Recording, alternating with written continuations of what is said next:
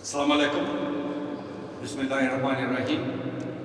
I was sitting down, minding my business, and all of a sudden my name is called out.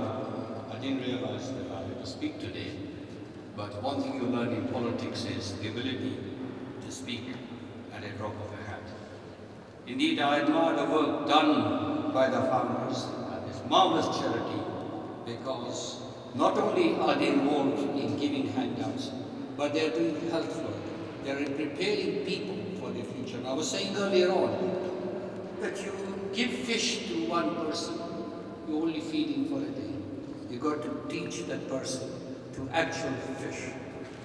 And I was speaking in the House of Lords on charities not very long ago, and I like to tell you the story. In fact, I was saying the story on my table.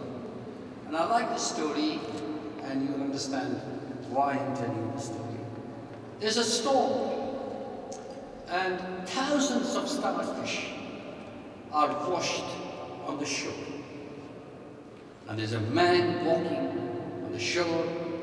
He picks up a starfish and he throws it in the water.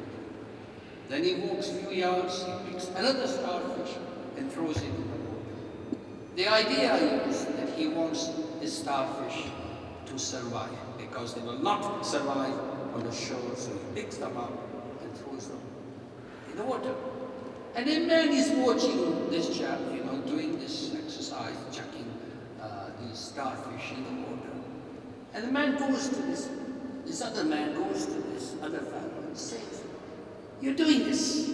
There are thousands of starfish on the shore. What difference will it make?" And the man picks up the starfish and throws it in the water, and it says it makes difference to this starfish. So there's a moral to this story. We can't help everybody, but whoever we help, we do make a difference in what we do. And I'll take my hat off to our guests, our host today, because of the marvelous work they do. I was brought up in Uganda.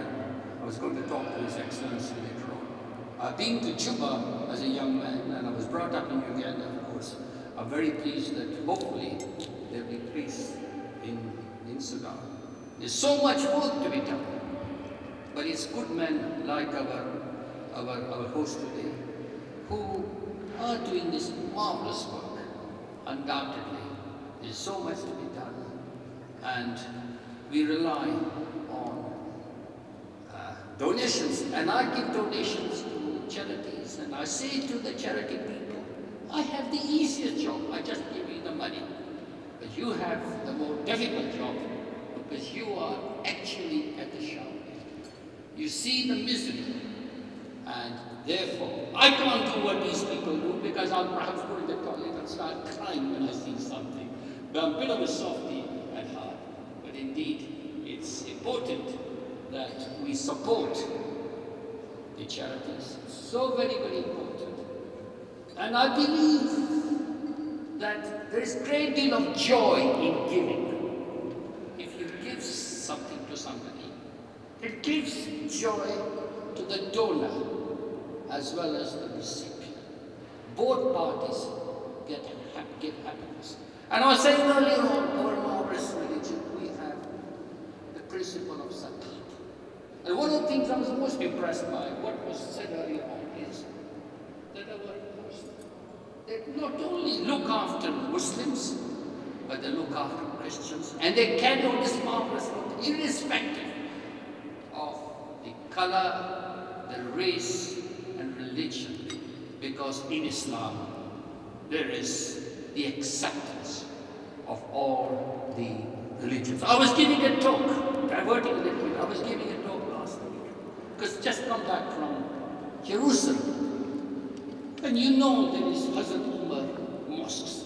And those of you who know Hazrat Umar's mosque, there is the Jerusalem Declaration, which Hazrat Umar declared when the Muslims conquered Jerusalem. Because the Christian leaders said that we will surrender this city to your leader.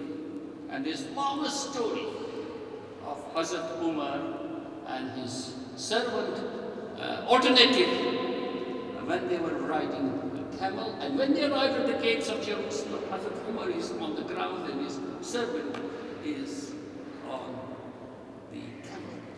And the Jerusalem Declaration talks about acceptance of all religions. And also, having been to Jerusalem, you know the story of Salahuddin Ayyubi.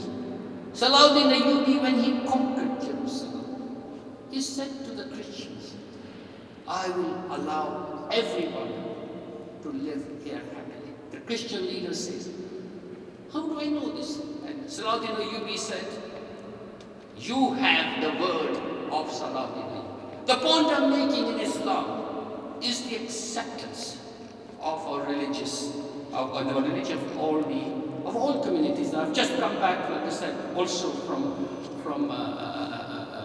Egypt, and I met the Grand Sheikh, and he was giving the right message. And I think by doing all these